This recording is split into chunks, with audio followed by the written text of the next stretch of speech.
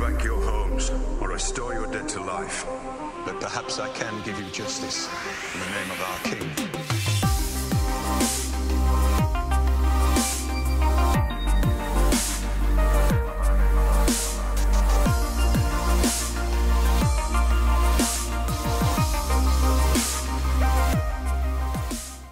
When have you ever done something that wasn't in your interest, but solely for the benefit of the family?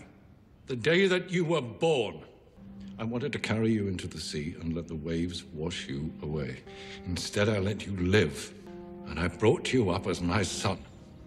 You want Casterly Rock. It is mine, by right. And I would let myself be consumed by maggots before mocking the family name and making you heir to Casterly Rock. You who killed your mother to come into the world, you are an ill-made, spiteful little creature. Men's laws give you the right to bear my name and display my colors, since I cannot prove that you are not mine. I've always hated Tyrion. He killed his king. As did I. Do you know the last order the Mad King gave me? To bring him your head. All my life, you've wanted me dead. You're no son of mine. I am your son. In the book series, it is explained that Tywin's wife, Joanna Lannister, was King Aerys' love lust. In reference to Joanna, Aerys drunkenly joked about how it was a pity that the tradition of the first night, which allowed the king to sleep with new brides, was banned. Sir Barristan Selmy also seemed to corroborate that Aerys took unwanted liberties with Joanna during her bedding ceremony. It is not clear what was done to Joanna, and even if he raped her during that moment, the time period does not line up with Tyrion's birth. However, Aerys' continued lust for Joanna was a constant source of friction between he and Tywin. It's plausible that at some point after Tywin married Joanna, King Aerys got his way and slept with Joanna Lannister, either by force, blackmail, or otherwise. The popular theory is that Tyrion may have been the result of that union. People who knew Tywin and Joanna's relationship said the only time Tywin ever smiled was when Joanna was present. Tywin truly loved her, but unfortunately for him, she died giving birth to Tyrion. In spite of Joanna's death, fans wonder if Tywin's love for Joanna was so great, why did he hate Tyrion?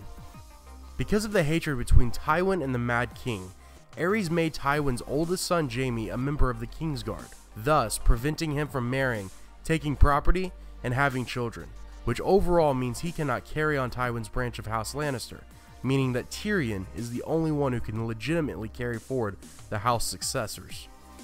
As you see in the previous scenes, Tywin constantly refuses to consider Tyrion his heir, which seems odd given his effort on family and legacy. In hindsight, it seems Tywin wants to be respected, and doesn't think having a dwarf for a son is respectable. Tywin also blames Tyrion for Joanna dying while giving birth to him. But this could all be an acknowledgement by Tywin that Tyrion is not legitimately his son.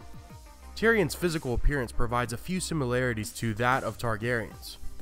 The Targaryens are known for their silver hair and purple eyes, and in the books, Tyrion looks a bit different from the show. His hair color is described as pale blonde that's almost white. His eyes are also different colors, one is green and the other black. Tyrion's appearance contrasts with that of his older siblings Jaime and Cersei, who both have typical Lannister features. They have green eyes and golden blonde hair. Siblings are definitely not always identical in shared features, yet since Tywin and Joanna were first cousins, it makes it a bit odd that Tyrion has a black eye and whitish hair. So Tywin likes to insult Tyrion while also insinuating that he isn't his son. One of Tywin's famous insults declares this to Tyrion: "You are an ill-made, devious, disobedient, spiteful little creature full of envy, lust, and low cunning." It sounds like a nag at the fact that he is a dwarf, but what if it really means Tyrion was the product of an unwanted relationship between Aerys and Joanna, because if true, he was conceived in a sick way and his birth resulted in Joanna's death, which was the one person Tywin could go about life smiling for. If we take a step back and look at how Catelyn felt about Jon Snow, it bears a keen resemblance to Tywin's feelings for Tyrion. In A Feast for Crows, Tyrion's sister talks to Jaime and says, I once said to your father that Tyrion is Tywin's son, not you. He would not speak to me for half a year. The quote shows Tyrion's intellect is similar to Tywin, but Tywin wanted nothing to link to him and his dwarf son. Tywin's hatred of Tyrion, womanizing, is also curious. Aerys was known to solicit prostitutes often, much like Tyrion does before he meets Shae. Tywin hated this about Tyrion, and maybe it is because it reminds him of how Aerys was with his wife, and Tyrion may have inherited that trait from King Aerys. The Targaryens were known to have dreams of dragons, and be intrigued by fire. Tyrion has this in common too. This is from a conversation with Jon in A Game of Thrones. When I was your age, I used to dream of having a dragon of my own.